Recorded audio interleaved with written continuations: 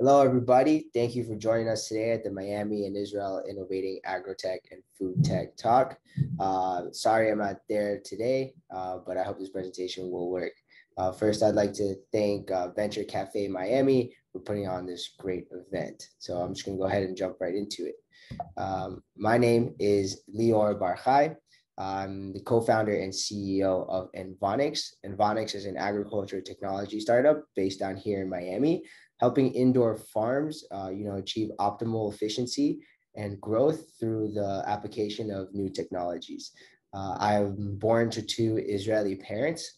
Father is from Kibbutz Saad, which is an agriculture kibbutz down in the south of Israel. My mother's from Haifa, which is in the north of Israel. I was born and raised down here in Miami until I went to Pittsburgh, Pennsylvania to get my bachelor's of science in mechanical engineering from Carnegie Mellon University. After graduating from Carnegie Mellon University, I co-founded Envonics with Kumar, Nikhil, Raj Agrawal. Kumar is actually here in attendance. Feel free to catch him and introduce yourself and ask him any questions that you may have. He's probably wearing the same shirt as me. Kumar is from India, and his family also has roots in agriculture. And then lastly, I'm also a proud member of the South Florida-Israel TIE Council. So why we brought you here today is to talk about ag tech and understand a little bit more of why it's important and why we need to pay attention to it. So what is ag tech, agri-tech, agro-tech? Has many different names, but really it's the use of technology in agriculture, horticulture, and aquaculture. Right, the idea is to use this tech to improve yield, efficiency, and profitability. And this could be presented in many different ways, mainly as products, services, or applications. So why should we care about ag tech and why is it important? Right, number one, it's because it's how we get our food. And if we start looking at our population, as we approach 2050, our population will get close to 10 billion people. That's a lot of people on this planet. And we're going to need to grow 75% more food with access to only 5% more land. Right, so that's a lot of food with not that much space to do it. Norman Borlaug quote is quoted, "In the next 40 years, farmers will have to grow as much food as they have in the last 10,000 years combined." Right, that's a lot of food and that's a lot of mouths to feed. So what are some approaches we could take in order to achieve that amount of food and feed our population? So some ways, there's two types of agriculture, right? There's outdoor agriculture, which is the traditional agriculture we know of growing on land in big fields. And then there's controlled environment agriculture, which is growing in greenhouses and really being able to control the three basic elements that, require to grow a plant, which are water, air, and light. So some of the ag tech applied, let's first look at outdoor agriculture. So for outdoor ag, we're seeing autonomous tractors being developed, right, to increase efficiency and decrease the labor required to farm these large fields. We're also seeing applications of drone technology, being able to take aerial views of the fields and really understand what's growing well, what's not growing well, and where can we apply, some more fertilizer, et cetera, things like that. And then in controlled environment agriculture, we're using a lot more data-driven approach. I think they're both using a lot of data-driven approaches, but in controlled environment agriculture, we're seeing the use of autonomous robots inside greenhouses to decrease labor, to increase efficiency, and really just roll out food as much as we can and as fast as we can. We are talking about Israel here and the collaboration with Miami and agriculture tech. So just wanted to highlight a few technologies from Israel. Israel is the leader in global agriculture technology, and that's because of the land that Israel is located on, half desert, half mountains, a lot of different landscapes. So we had to figure out how to grow efficiently. So the number one tech Israel, I think, is known for is drip irrigation, where we're dripping water on top of the roots directly and really precise, irrigation. Some other tech is soil sensing, really understanding the moisture in the soil, the nutrients in the soil in certain areas of the fields. And then also water recycling. How can we reuse all the water we're using, especially in a land where, water is a limited resource, right? These are just some of the technologies highlighted in Israel. And, there's many more technologies being developed every single day in Israel, especially around agriculture. So I like to focus a little bit more on indoor farming and controlled environment agriculture, because that is where Envonics tech really, is applied and focused on. So the methods of growing indoors is hydroponics, aquaponics, or aeroponics. One thing to note about these methods, they do not use soil, right? It's a soilless method. So all the nutrients the plants are getting are directly from the water itself. Some of the benefits of these methods is using 90 to 95% less water than traditional agriculture. So in lands like Israel and in deserts, right, where water is a scarce resource, right, this is a great way to continue to grow. We can also grow all year round, right, independent of weather conditions, right, because now we're indoors and we're controlling the water, air, and the light. Right, so being able to grow when it's minus 30 outside or it's a cloudy day and still achieve a good grow and a good yield. Right, with controlled environment agriculture, we have precise resource utilization, allowing us to grow fresher produce and decrease the cycle times in order to grow faster. And most importantly, it's to get close to the consumers, to grow close to the consumer, where food is freshly harvested and delivered to your door within 24 hours. So Envonics' vision for the future of agriculture is really a decentralized indoor farming that's close to every single major city. So basically right outside Miami, we'll have a couple of different farms that are able to support the local economy and the local population with the produce that we need. This is, locally grown produce at its core. And then it allows us to get more access to nutritional produce. Today, if you go into the supermarket and you go buy a head of lettuce, it's most likely from California or Arizona, and that means half its life it's spent on a truck, right? So minimum nutritional value because it was harvested earlier to make the trip, and a low shelf life because we don't have because it's spent most of its life on a truck. So how is Envonics delivering on this vision? We've developed our system called Eve, which is Envonics Vertical Environment. It's basically a suite of IoT-enabled equipment powered by AI decision-making brain to help farmers grow efficiently and optimally. We did this by targeting water, air, and light, being able to monitor those parameters as detailed as possible, and then also controlling those depending on what the plant is requiring in that moment. So some of the benefits of our system. So far, we've proved to increase yield by 50% with our nutrient management system, right? This was done by having precision control over the crop's nutrients and really giving the crops the nutrients it asked for and it's consuming. We also have air quality monitoring, which we compare with the nutrient monitoring to understand is air influencing the nutrients, right? Temperature, humidity, and CO2. And then this allows us to increase resource utilization for the farms, right? Put labor in more profitable jobs and decrease the amount of input and still get a greater output. Lastly, all these things, they get passed down to the consumer through reduced pricing, which, ends up being more accessible, getting nutritional produce being more accessible to consumers like you and I. That is all I have today. Thank you so much for listening. Thank you for coming to the event. If you want to find out more information about us, check us out at envonics.com. You can find us also on all social media platforms.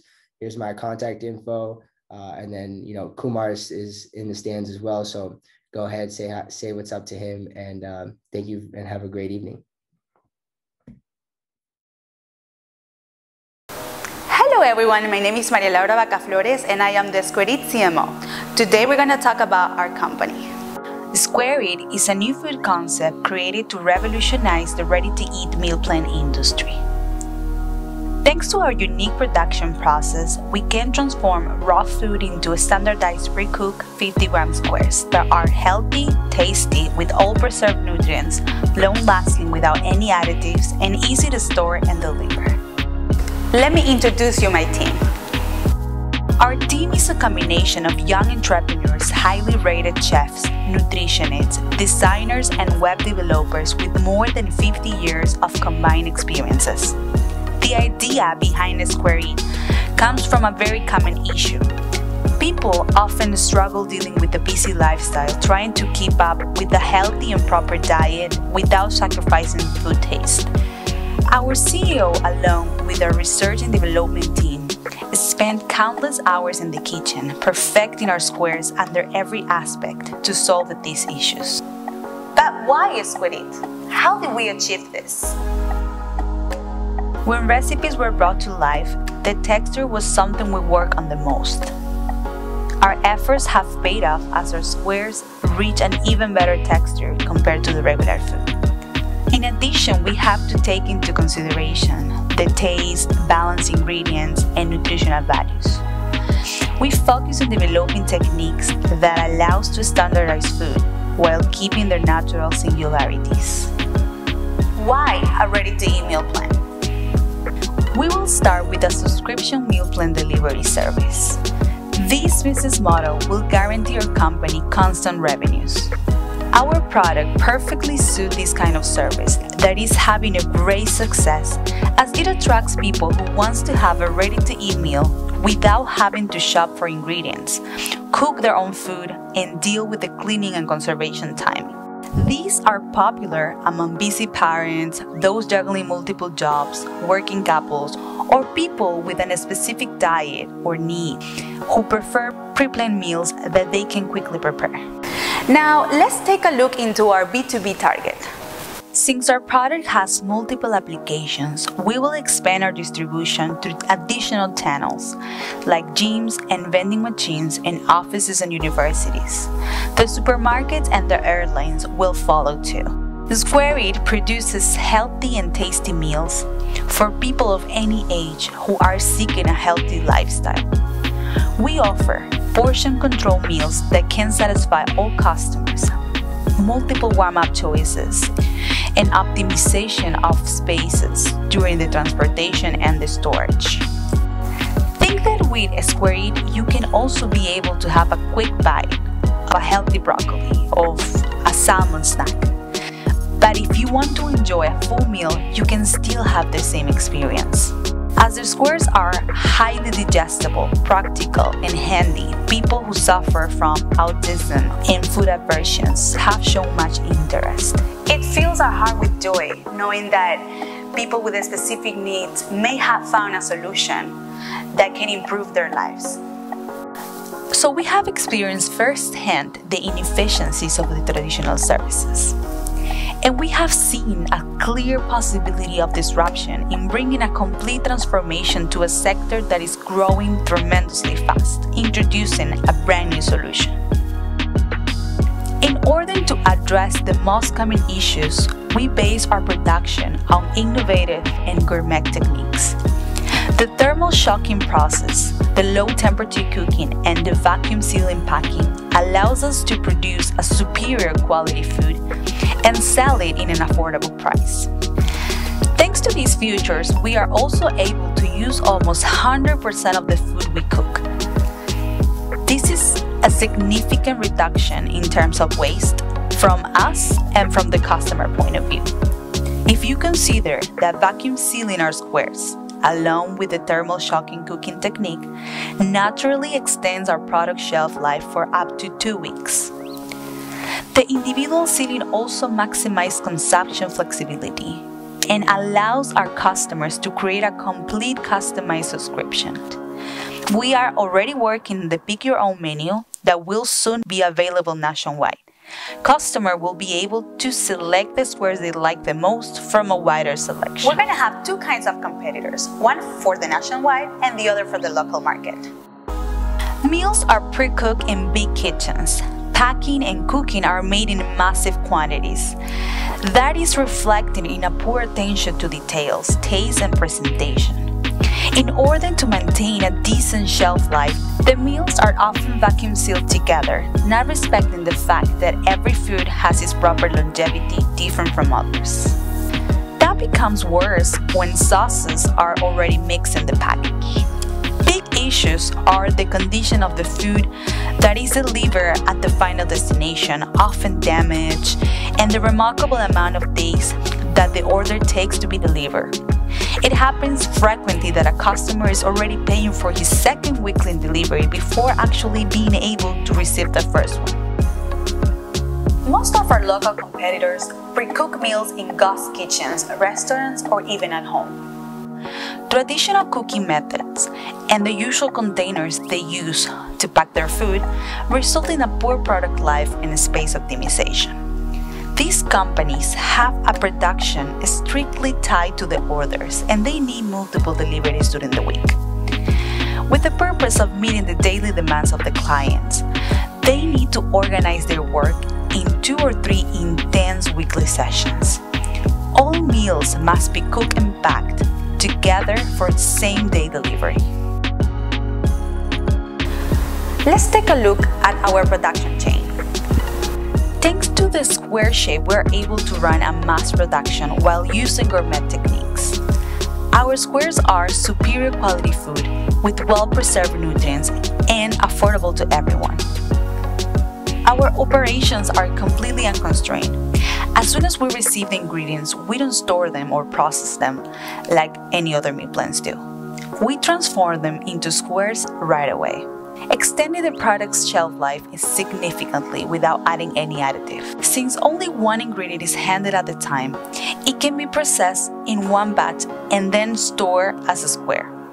Let's say we produce our chicken square in a single day and then pack the entire meal at a later stage.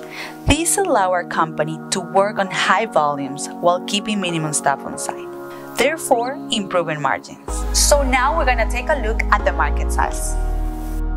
The U.S. meal plan delivery service was valued at $5 billion in 2020 and is expected to expand at a compound annual growth rate of 13% from 2021 to 2028. Europe follows at $3 billion, while Asia and Oceania at $2.5 billion. The increasing preference for healthy solutions among people is expected to be the major factor contributing to this growth. The market is currently booming all over the world, but no one has cracked the code yet, so we came out with this brand new solution that could literally be the food of the future. In October 2020, Nestlé acquired Meal Delivery Freshly for $1.5 billion.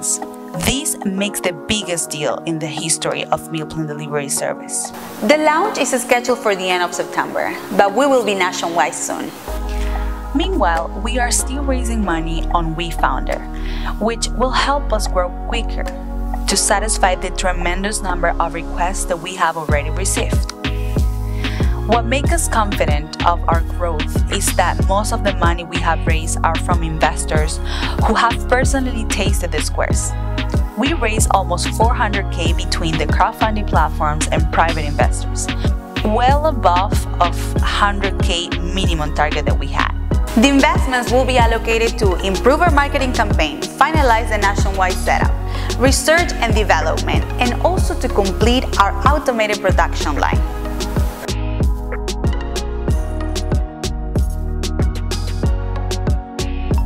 Thank you so much, Michael. Really appreciate this opportunity to join you here at Venture Cafe in Miami. So you wanted me to share first a little bit about me. So I'm a born and raised Israeli, arrived in Miami to what was supposed to be a short few years adventure, and more than 18 years later, here I am. However, Miami, with its wonderful people and energy, became a second home. And since you and I, Michael, belong to the same Juban Club, I even discovered family I would have never met otherwise.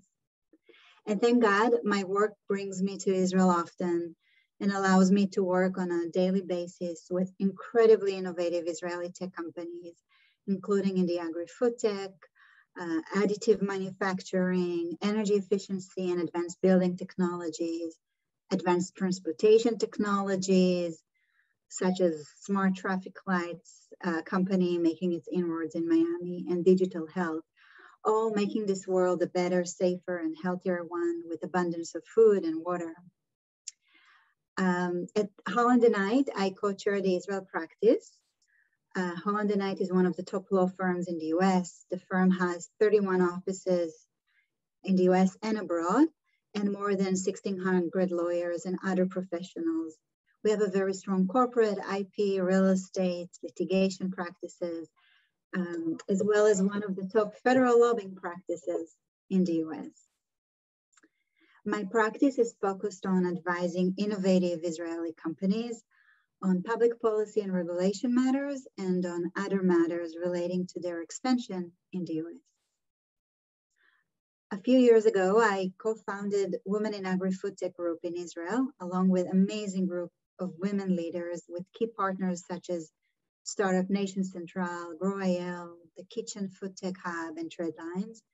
And here in Florida, I'm a member of the Florida chapter of the National American Agri-Women, the nation's largest coalition of farm, ranch, and agribusiness women, and serve as the organization's legislative director pro bono, as well as on behalf of the organization on Florida Agriculture and Consumer Services Commissioner Nikki Fried's Ag Innovation Work Group. So Israel is often referred to as a startup nation, and that's for a very good reason. With a population of around 8.5 million, we have the largest number of startups per capita in the world, around one startup per 1,400 people. There are more than 530 multinational corporations from 35 countries operating in Israel's tech ecosystem. 55% of those are headquartered in the US. The agri-food tech ecosystem in Israel is comprised of advanced tech solutions for both crops, livestock, and aquaculture, using tech including sensing, data processing, biological, machinery and robotics, materials and substances, and infrastructure components. During the recent UN climate conference, COP26, commitments were made to both reducing the impact of climate change on the agriculture sector and lowering the sector's contribution to global warming. The changing climate is, among others, adding to resource problems such as water scarcity and soil degradation, and the increases in temperatures, rainfall variation, and the frequency of intensity of extreme weather are having a toll on global agriculture and food systems. To overcome such challenges, innovative technologies and advanced farming practices have to be adopted.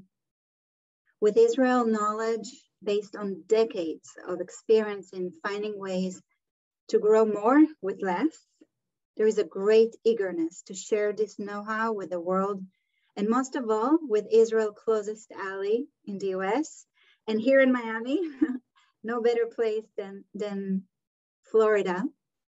There are more than 350 agri-food tech startups in Israel, ranging from personalized nutrition, retail, and e-commerce to manufacturing and logistics, farm monitoring and management, and many more.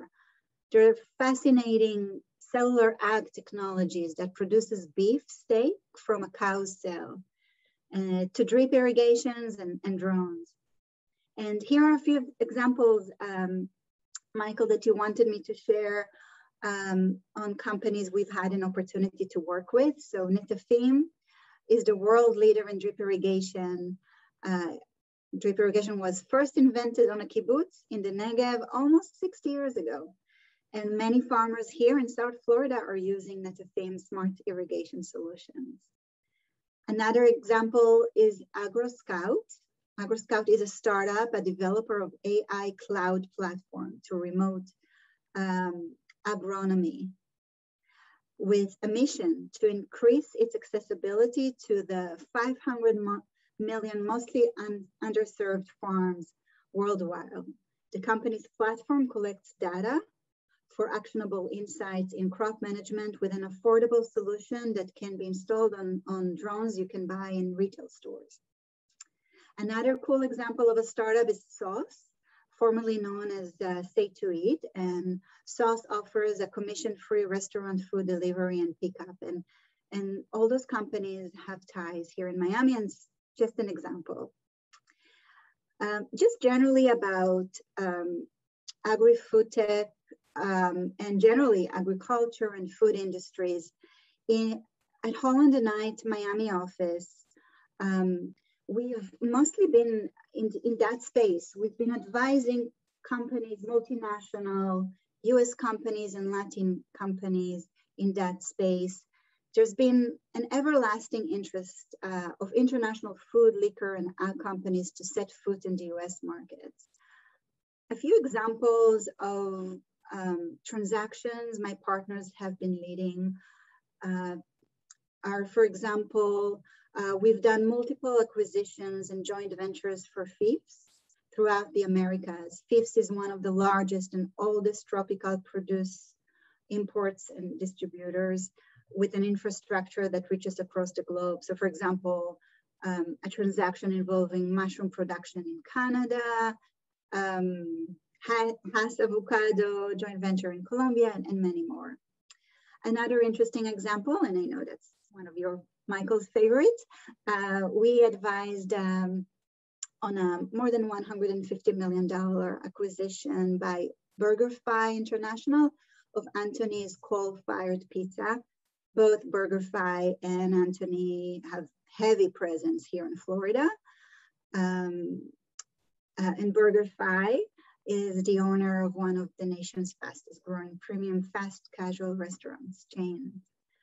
Another interesting example, we represented Miami-based Korsh Foods, a leading distributor and exporter of protein and Hispanic food products in connection with a significant investment by a New York-based private equity firm.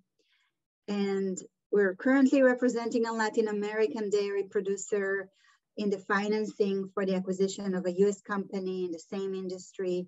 So I think this is just to give you the flavor of the type of transactions that are happening out of Miami, and I think could be of great interest, both for tech developed here in Miami, tech coming to Miami from Israel, looking for this collaboration, looking for equity, for expansion. I think there are many exciting opportunities.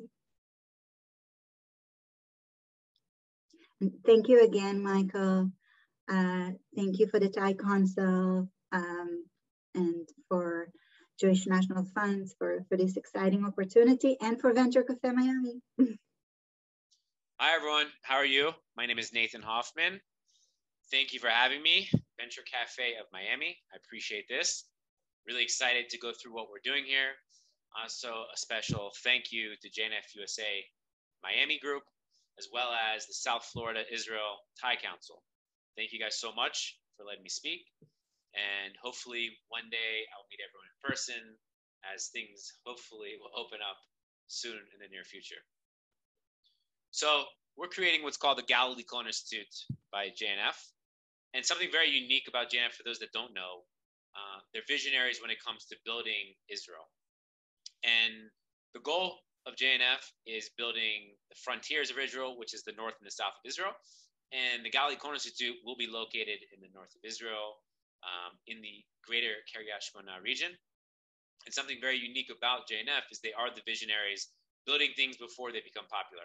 And I'll tell you a little about the region shortly, but it is something that is very, if you build it, they will come.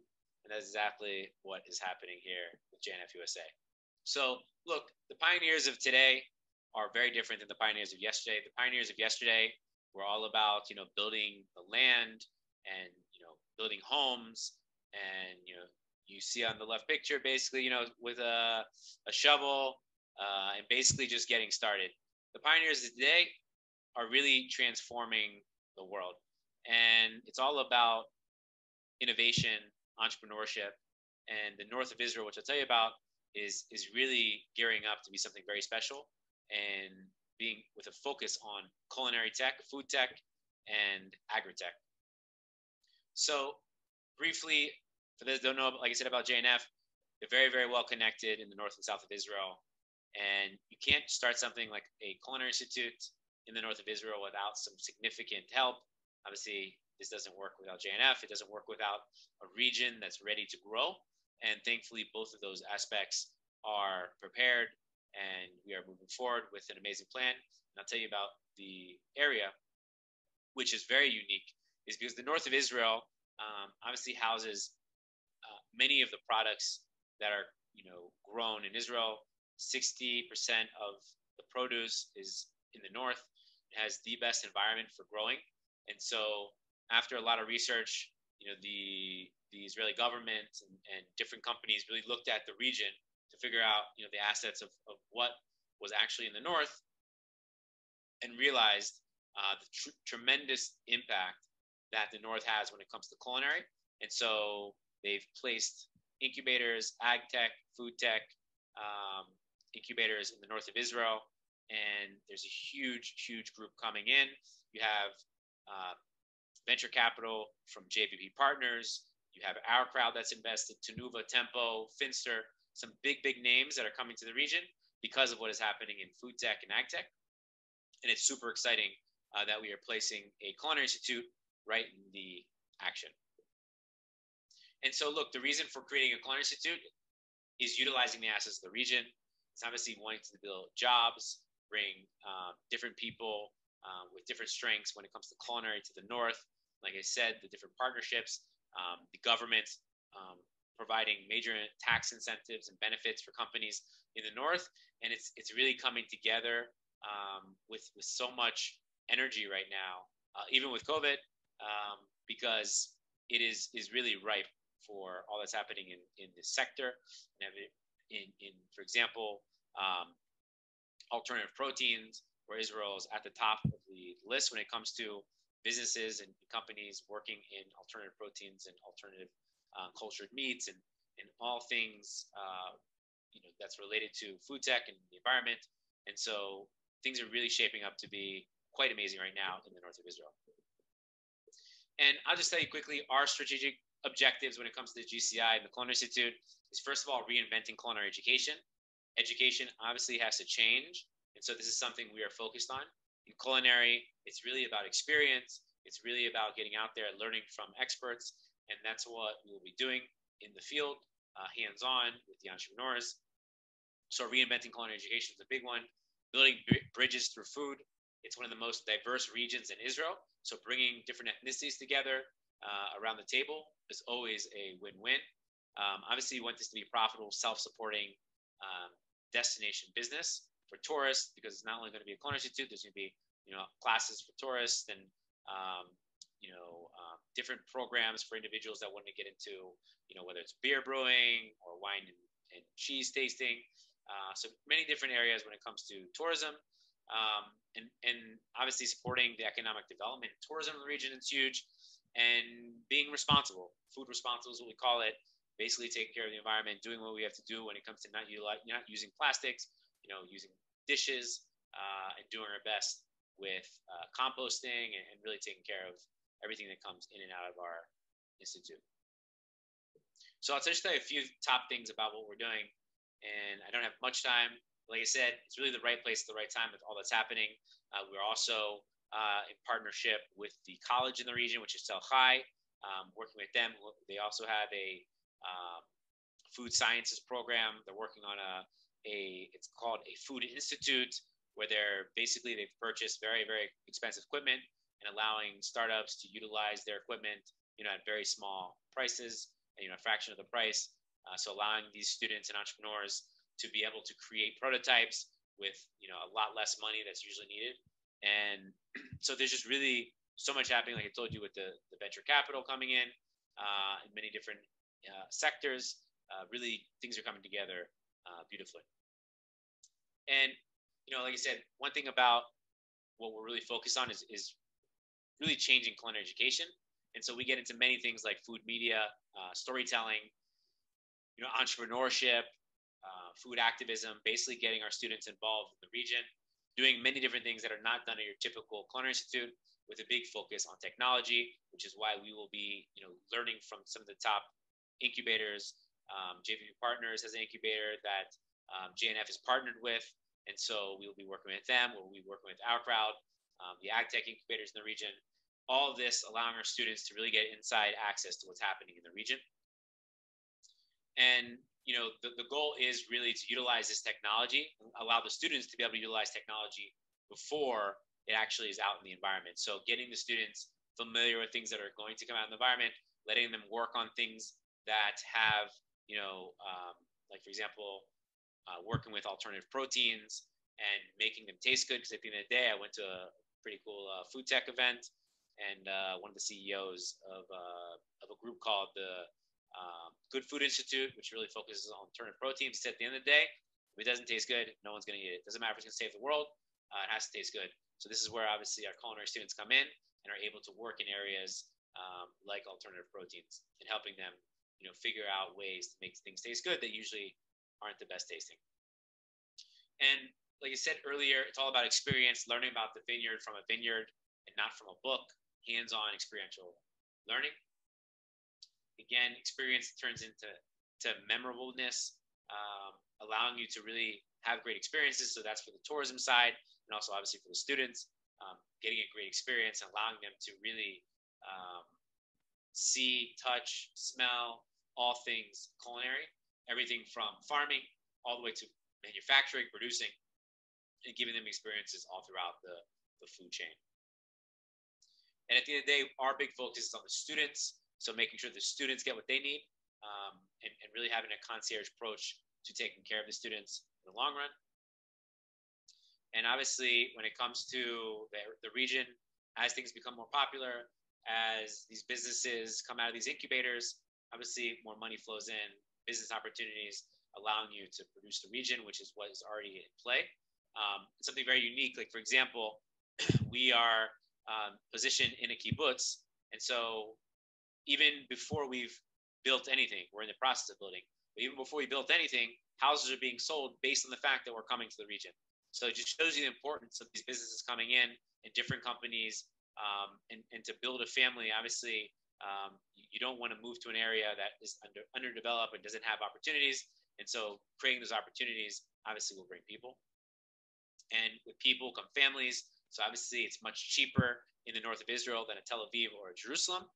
So bringing people to the north will allow smaller families to grow and to actually be able to afford a home, which is not very possible in the middle of Israel. We're going to have programs for children. Obviously they're the future. So putting together programs for the community is very important. We're going to be, it's a huge focus area of us to make sure that we spend time with our community and do programs for the community, for locals, not only for an international audience. And at the end of the day, all of our students that leave will be valuable because of all the experience they'll have, all the different innovations and tech that they'll be able to be utilizing. Again, it's just something very unique to be in such a small area and to be able to go to so many different places, see so many things, really at a quick ride. So I'll give you a few updates real quick. We're on target for a fall 2022 opening. We've launched our website, GalileeCulinary.com or GCI by JNF.com. We've launched our website. We just launched applications, pre-applications for our first program, which is very exciting. Social media is up. We've created a brand identity. We have some great partners, some great PR so far. Here's a few renderings. This is old, and it will be updated in the near future, but just a few renderings to get an example of what we're building. The building on the left is focused on tourism, where you have your food areas like beer brewing, wine and food and spirit tasting, chocolatier, bakery, cafe, where you get to have a lot of fun, enjoy some food with some great views. And the building on the right is where we'll have a restaurant where those windows are at the top, giving you a full view of the Hula Valley. And then below, you have classes all throughout for the Culinary Institute, a demonstration kitchen, and a lot of space for events. Here's another view. Here's the view of the restaurant. Again, these renderings will be updated, but this is what they look like so far. This is a demonstration kitchen. Here's an example of one of our main kitchens and rooms for the students. We'll also have on-site dorm rooms, and here's a couple of views of that. So that's it. I just, thank you guys so much. Hello to Venture Cafe Miami community. It's a great pleasure to be here. And we've heard a lot of speakers talk about food tech and about science, and one has to talk about, when talking about food, one has to talk about the farmers and about agriculture, and what says more agrotech than growing food in the desert. So I want to introduce you the interesting things that are being done in Central Arava, right in the middle of the Arava desert in Israel. I'm going to share my screen for a second to show you where the Arava is at. So actually, Central Arava is located halfway between Beersheba and Elat, right along the Jordanian border in the middle of the Arava Desert. It's 6% of the land of Israel, nothing but sand all around it. This is part of the ancient land the Israelites have walked on their way to Israel. It's actually mentioned in the Bible of one of their stops and one of the challenging parts of being in the desert. This region of Central Arava is a region of multiple challenges. This is one of the driest areas in Israel, less than 1 inch of rain annually, and the temperature is extreme. Right now it's about 120 and it's the end of the summer. So you can understand how extreme the climate is. And regardless of the fact that the land here is not fruitful and we've got a lot of issues with water, despite the fact that we don't have a lot of rain for a year, we're not connected to the national water grid of Israel. So all the water that we use comes from an underground wells, and the water that we use are brackish and deteriorates both in quality and quantity. Despite of all that, this region, with its 600 family farms, produces more than 50% of Israel's fresh vegetable export. It means that more than half of the vegetables and fruits that Israel is exporting abroad comes from a desert region with no water. And the fact we've been able to do that, and not just do that, but share that knowledge with thousands of students, is because agriculture in the Arava is not simple agriculture. This is AgroTech, high-tech agriculture. Actually, our late president, Shimon Peres, said that high-tech in Israel began with agriculture, but it didn't end with agriculture, because if you want to grow anything in the desert, you have to invest a lot in knowledge, in know-how, and in techniques to help you overcome the natural challenges of the desert. We grow in the Arava lots of fruits and vegetables, from the beautiful melons that you see to dates and peppers and tomatoes and zucchinis and flowers and everything that our scientists can adjust to the harsh climate and bad conditions of the desert, and we are making the desert bloom. The scientists that help the farming community here cope with the desert and succeed is actually part of the Arava community. The Arava Research and Development Center has been sponsored by JNF ever since it was established in the 80s, and it generates knowledge, practical knowledge for the farmers. This is not a research and development center that is focused on academic questions, but are focusing on day-to-day challenges that the farmers are having, and they're responding to the changing conditions that our region is going through as part of climate changes, as part of multiple changes that are happening with lots of factors. And they don't need just to see what the present challenges are, but they also need to look into the future and see what will be the next products, what will be the next crops that we need to adjust to the desert land. You have to understand, nothing that we grow can grow naturally. It has to be helped with a lot of science in order to make anything here grow. Actually, if you think about it, what we do here in the desert for many, many years is coping with two very important national and international challenges. The first one is desertification. That's the process of desert taking over what once was land. Countries that are now encountering droughts or other difficulties. And this is a phenomenon that is occurring around the world in massive numbers. We are losing hundreds of acres a year to the desert. And the second challenge, or the second issue, is food safety and security. As the world population is growing at an exponential rate, the natural resources of the planet are not just not growing, they are diluting. And we need to find out how we can make more with the less that we have. Now, here in the desert, we've been growing food with no conditions at all. That was the baseline of the region ever since it was founded. And yet we've been able to do that thanks to a lot of knowledge, which leads to sustainable agriculture.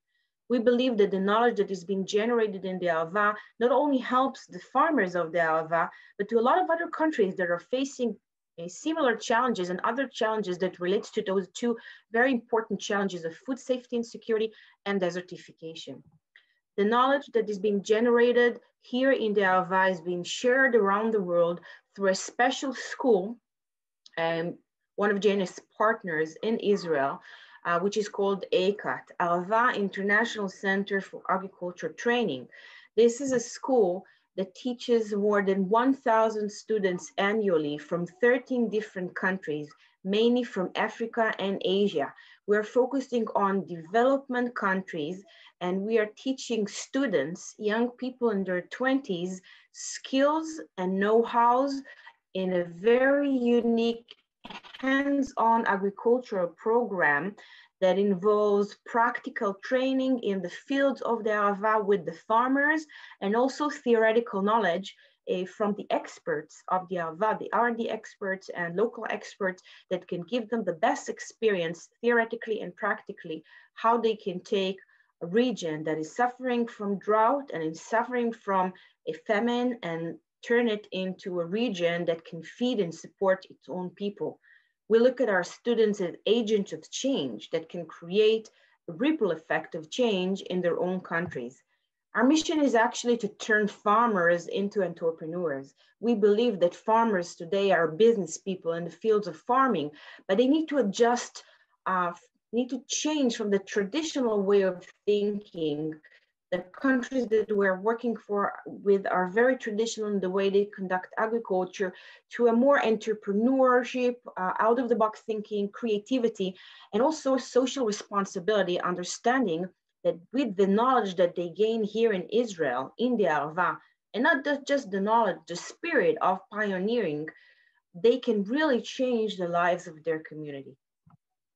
The ACAT program not only provides the region with jobs through the campus and the school that employs hundreds of people, it also provides an important aspect of tikkun olam, one of the most important Jewish values of making the world a better place.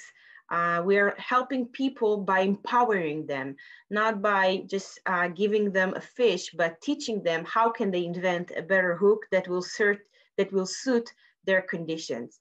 We're also producing the best ambassadors to the state of Israel through showing our students what it really means to be a pioneer here in Israel and what it really means to be